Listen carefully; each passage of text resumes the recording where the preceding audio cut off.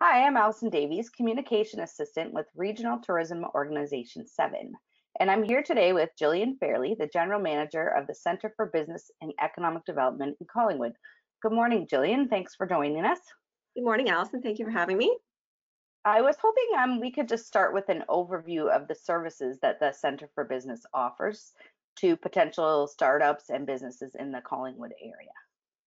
Sure. So the Center for Business is a community futures office. So the Community Futures program is a program of the federal government. So there are offices all over Canada, and there are 3 offices located in the RTO7 catchment area. And what we do at the Center for Business is we have a threefold mandate. And the first one is to support businesses through financing, through loans. And we also provide business supports through one-on-one coaching. And then the third thing is supporting communities through economic development. So we engage in a number of projects that support the growth of the communities and primarily support the business growth in those communities that we serve. Great. And obviously, this has been a really complicated time for many businesses in the region. Can you give us an overview of what kind of COVID-19 specific supports that the office is offering? Yeah, absolutely. It has been an extremely challenging time for the businesses. So one of the first things we did was offer immediate support to our loan clients. That was a priority, which was deferred payments and other supports we put in place. We've also been administering the Regional Relief and Recovery Fund for the federal government, and that was a specific program for small businesses, primarily those that are sole proprietors and businesses in rural communities that couldn't access other funding. And then we've also been working very hard on communicating to our businesses. There's been so much communication and so much information out there. We tried to distill that as much as possible. And then what we've been doing a lot of is actually connecting businesses to resources. So we do that. We offer a coaching program and a mentoring program, and including the TT program in partnership with RTO7. But what we've been doing with businesses that even aren't in that program is connecting them with mentors and coaches who can help them navigate some of these programs. Some of them are very complicated in nature and difficult to decipher. And so we've connected them with resources that have expertise, or we've been able to provide it ourselves and give them some meaningful advice on how to navigate those programs. And we're continuing to work on communication with our businesses through webinars, through other training methods that we can to get them the kind of support that they need when they need it. That's great. Yeah, it is overwhelming, I imagine, to navigate it all as a business, so they'd be happy to have the help. I noticed on the website that you offer business consultations. Can you explain what's involved in one of those? Yeah, absolutely. So we have very experienced staff in our office. So I've been supporting the business community for over 10 years and have been providing one-on-one coaching to businesses through various stages of their business growth. And then our loans officer has extensive experience in financial management. So she works with our clients quite heavily on drafting their financials. She also works with them on managing, personal and business, because often they're blended, especially if you're a sole proprietor. So we do a lot of that. That is our strength, is definitely on the financial coaching. So what a business typically does is they reach out to us. We have an online intake form, or they just give us a call. And we engage, or we arrange a coaching session. We've been doing those virtually during COVID. Yeah. Prior to, we would have done it in person, and then when things settle down, we'll offer that as well. But so we work with the business through various issues. It's usually just an exchange of information. So they tell us what challenges they're facing. We come up with strategies. We try to distill it down to 3 action items. And then we point them to resources where they can get additional information if we can't address all their concerns in a session.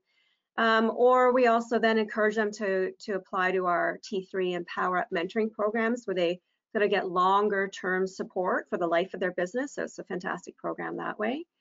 Or we connect them to other resources, like we often refer to accountants, we refer to lawyers, we refer to bookkeepers and marketing experts for those businesses that need that additional support. So we have a very extensive network of resources that we refer to. So we like to think that we provide full wraparound support during our coaching process.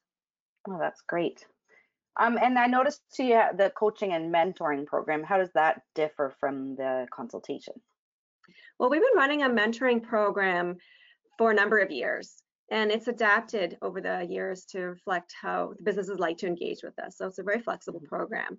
But we know that businesses that go through mentoring are more successful. There's been research conducted to actually show that I think it's 70% of businesses survive more than 5 years who have been engaged in proper mentoring or formal mentoring. So we know that mentoring is important for the long-term success of businesses. So we've been offering mentoring and coaching for a number of years. And the T3 program is a program that's specific to the tourism businesses. So we have experts engaged that have extensive experience in the tourism industry, and they're providing their support to those businesses to help them navigate challenges. So a business applies into the program, they pay a $200 fee, but once again, that's a lifetime membership, so a lifetime of their business. And they get access to as much coaching as they need during the life of their business. So what we see is the business gets really engaged in the first 2 to 3 months. They often see more than one coach. So a coach will come in for a session, it's usually about an hour, hour and a half, talking through the challenges of their business. They look at the application information that's been submitted by the business so that we can provide some targeted support. We work through action items in the course of that meeting, and then once the business has had a chance to sort of start working on those action items, they can re-engage with the coaches again. So it could be the same coach. It really depends on if they need additional support for the action items that were identified, or they can engage another coach. So for example, if a coach comes in and says, you really should develop a communication strategy, then we have marketing coaches. Or if you need help with your employee retention and management, we have an HR coach. So we've kind of worked with a number of coaches in different businesses to give them the support they need. And then sometimes businesses just need a sounding board. We've had a few really experienced business owners in the program. I've just wanted to engage our coaches to make sure they've been on the right track. So that's been an interesting experience and a great experience for those business owners to actually chat with experts to say, oh no, you're doing the right thing. And that's been very positive experience for them as well. Great. The other big offering you have are the business loans. I was just wondering if you could explain how people can access those. Yeah, absolutely. So we have a loan application process, and it's available on our website. And a business applies and they provide a business plan and financials, and we help businesses through that process. So we often support businesses in preparing their financials, in guiding them on how they can develop a business plan and outline their objectives. And so it's a very engaging process. We have 2 loan products. We can lend up to $300,000. And that's our larger application where we work very closely with the business owner on applying for that loan.